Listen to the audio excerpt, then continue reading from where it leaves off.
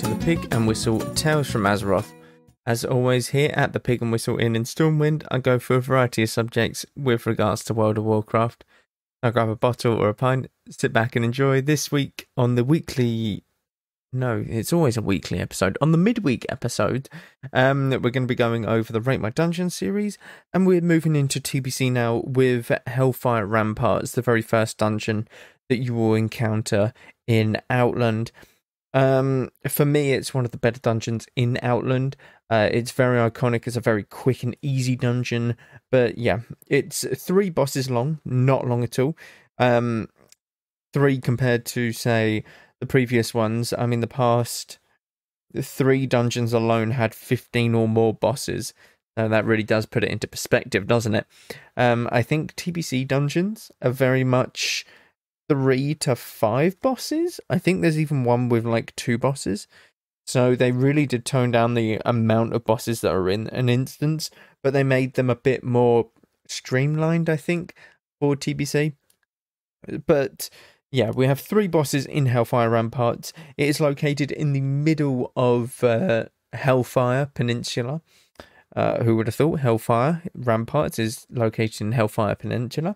The layout of the dungeon is very, very simple. You cannot get lost in this. It is a pure straight line through the instance until you get to the final bit where you can go straight on to kill a big dragon, or you can turn right to kill the actual main boss of the dungeon, but no one ever thinks he's the actual main boss of the instance, which is a bit weird. Yeah, it's one of them things. So yeah, it's very simple, the layout. The loot that you get in there is very decent. Say you did WoW Classic and you did a fair amount. You did like Blackwing Lair content. Essentially, the gear that you would get in this dungeon would probably be on the same level, if not better, than Blackwing Lair gear. That's kind of just basing it off of what I remember the gear to be like around Blackwing Lair level.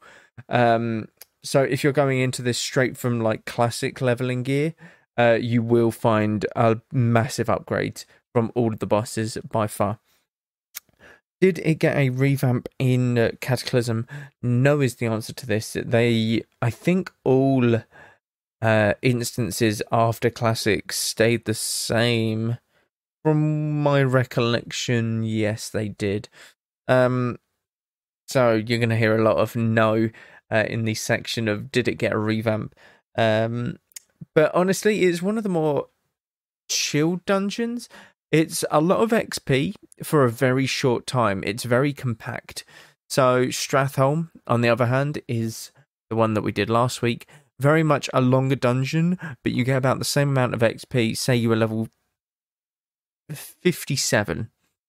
You'd get probably a level and a half if you did the entirety of Stratholme. Now say you're level 58. You would probably get... I say 58 because 58 is when you can first go to Outland. But, you know what? Let's just do it on the same level. Level 58, you'd probably get a level, maybe, from Stratholme in World of Warcraft Classic. If you're level 58 and you go to Hellfire Ramparts, you're probably going to get about a level, maybe a level and a quarter. You get a fair amount of XP, especially if you are... rested. If you have rested XP, it's certainly much more of a chunk of XP than, say, Stratholme is. So it's very much worth it. The gear, again, is very, very good. It's a lot better than anything high-end, like dungeon-wise, that you find in Classic.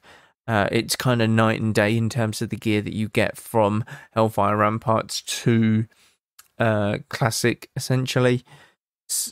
Yeah. So it's one of the better ones. I would definitely rate it a 7 out of 10. It's a very solid dungeon. The only thing that I can think of is that it could be a tiny bit longer.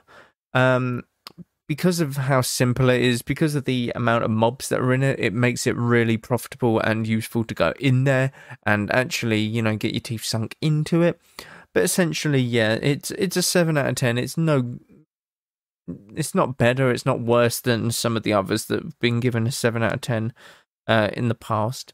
But that is it for this episode. Thank you all very much for listening. Do check out the Twitch today. I am starting stream around 5 GMT. We're GMT? Yeah, we're Greenwich Mean Time now. 5 GMT, as I am participating in the 3rd AWC Cup, so would really appreciate the support over there, as well as streams happening consistently all throughout the week and stuff, so keep an eye out for them. And check out the Patreon below to support the channel. It will really help us out, and it helps me just know that you're loving all the content that's being produced. But yeah, once again, thank you all very much for listening, and go with Valor, friend. Goodbye all.